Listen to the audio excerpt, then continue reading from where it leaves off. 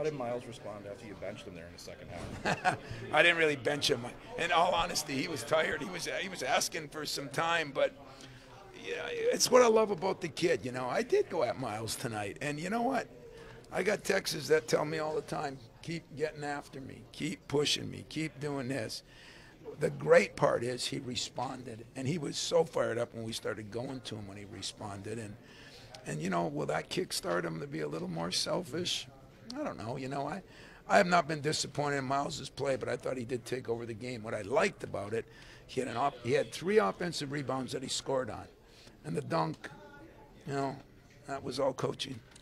Tom said he talked to you at halftime. What did he say to you to kind of get you in the mindset of trying to take over? He basically said I wasn't playing like an All-American, and Thomas was showing us up. So we just wanted to come out and prove that we still had that dog mentality. So you want to respond to that challenge, that issue too? Yeah, for sure. I mean, Coach challenges us all the time. That's why he's such a great coach.